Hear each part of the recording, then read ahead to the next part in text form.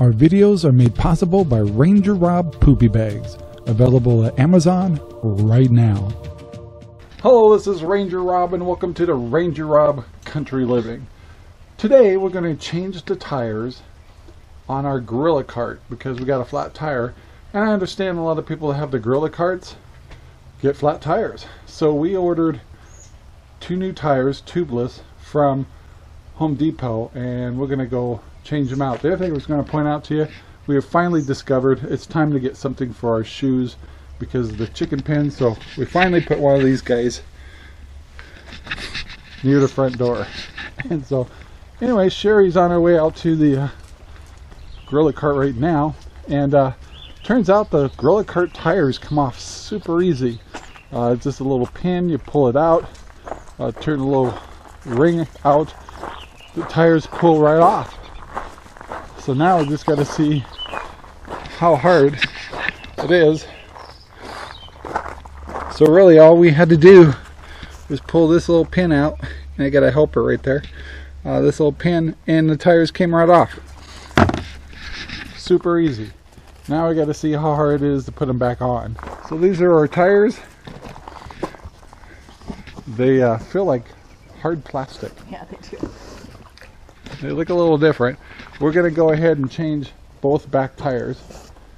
And they definitely look a little different than the tires we had before.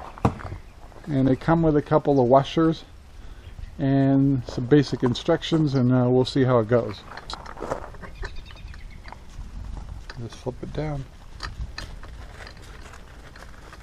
That's it. That's it. That's way too easy. Well, is that too tight? Does you want what? No, that's perfect. Tolerance should be approximately 1/8 of an inch. A little bit less than that, but it's pretty good.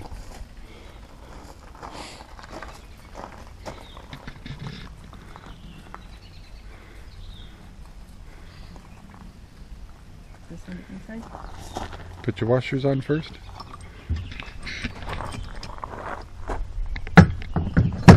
I mean, I can take one of the washers off if it's too tight.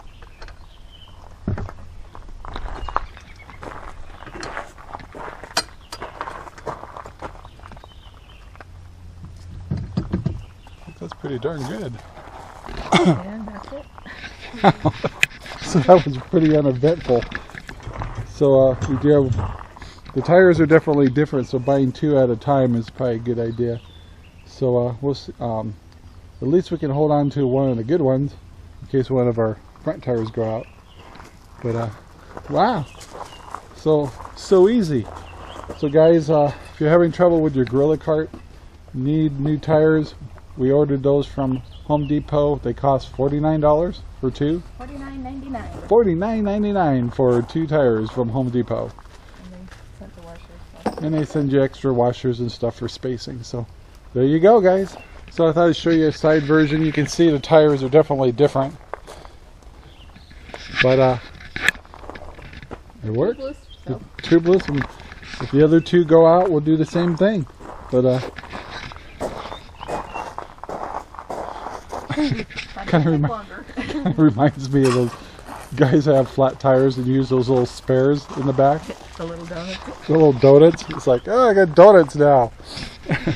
Anyway, glad to get that fixed, because when you load this thing up and it's got a low tire, it's definitely harder to pull. So with our project coming up, we know that we're going to be building our greenhouse with cattle panel, but we don't have the white truck we had before to bring them here. So our mission is to find out if this canopy with the tailgate down measures over 50 inches, then we can put them in here, because you fold them and put them in and they stick out stuff. We could pull it off. So we're going to find out.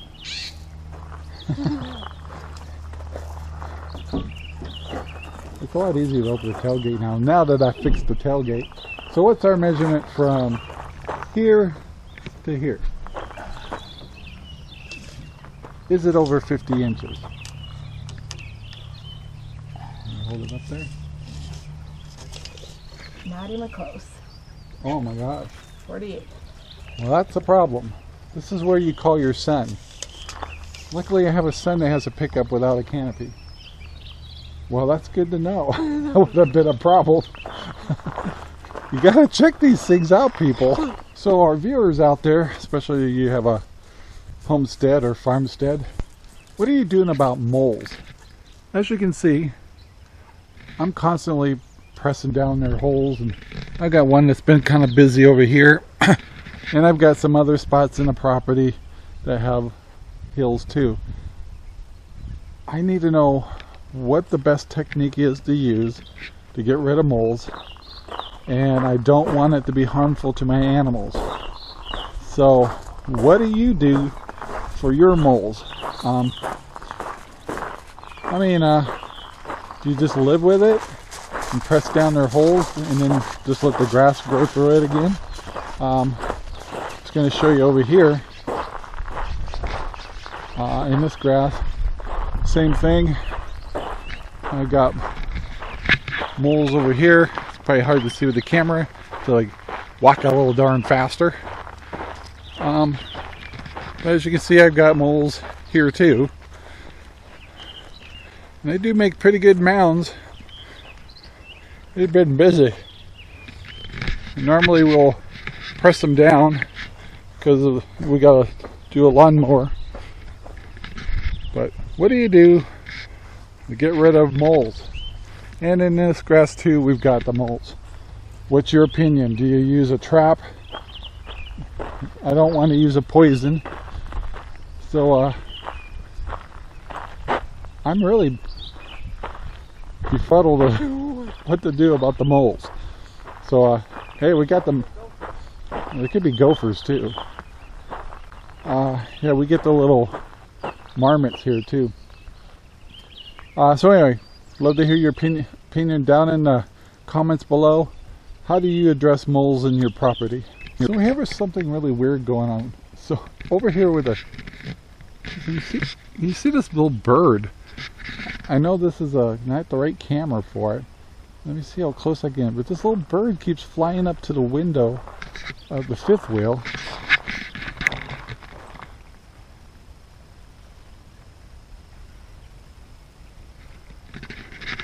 I'm going to try to get a little closer.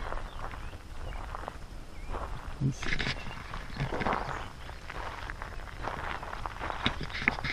not really sure what he's trying to do. Either he just thinks he's seeing a friend or something, but we were hearing this fluttering. Oh, he's done now.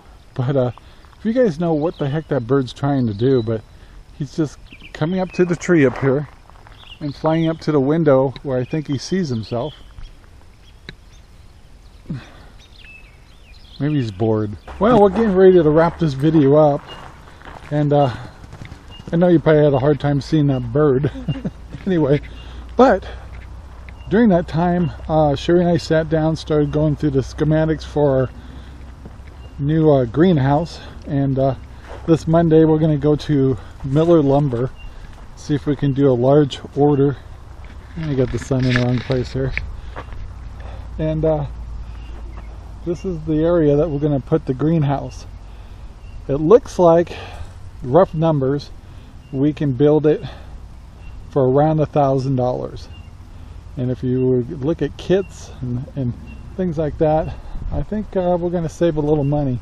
Of course, you know, we're kind of customizing ours. So it'll look very similar to the chicken pen with a curvature at the top. The whole thing's going to be built with 2x4s and a couple of 4x4s on the corners. We've plotted out our plastic. We're going to look at it getting a 21 by 55 piece of plastic, and plastic will go over the top, cut it off, and then use the other extra for the ends. I think we're going to be able to do it for around $1,000. Now, of course, we got to put shelving and above ground planters inside it. So let's say $1,200. So I think that's going to be our budget for that. Yes, lot of dough, but it'll last a long time. And we may enjoy growing things in that. We call it, it's going to be a greenhouse, but it's kind of a high tower at the same time. And of course, this whole area, we're going to devote a lot of it to corn and see if we can have success with that. And then otherwise, we're going to do a lot of plants that spread out a lot, like cucumbers and stuff. And we're going to actually use the fabric woven cloth on that. So that's going to cost a pretty penny too. So guys, if you're thinking about becoming a homesteader, you better have a little wad of cash handy, because your first year you're going to be spending money on things that, you know, I bought in wood chippers and rototillers, and of course we got repairs in the house. That's different. Hopefully you can get a place you don't have to do new roofs and siding. Yeah, not a cheap thing to do. The more you can do yourself, the more you can find scrap wood, the better. That's really not, I mean, the scrap wood is not the route we're going to go. We want our lumber to last a long time. But yeah, just food for thought. Be prepared to have a little chunk of change handy for getting set up. If you're buying animals, feeders, on and on, it adds up. So be prepared for that. Don't be shocked. That's all I'm telling you. So guys, we're gonna head on out. Oh, jeez. Try not to get run over. And don't forget to like, subscribe, and share our videos all over the whole wide world. We appreciate it. We did our first live stream last week, and it was fun. We're a little nervous of doing our first one. Sherry and I have never done our own. I've done lots of live streams for radio, but anyway, I'm going to try to do that every 1 or maybe 2 times a month. We'll see. Anyway, we'll try to be more timely and more give people a heads up, so be prepared on it. In the comments below also, when do you think the best time is to do a live stream based on your time factor? When is the best time that you feel works good for watching a half-hour to hour live stream with questions and answers? We'd love to hear your opinion on that. Anyway guys, gotta go. Take care. Bye now. Thank you very much for watching our video. Please take the time to like, subscribe, and share our videos all over the whole wide world. Thanks.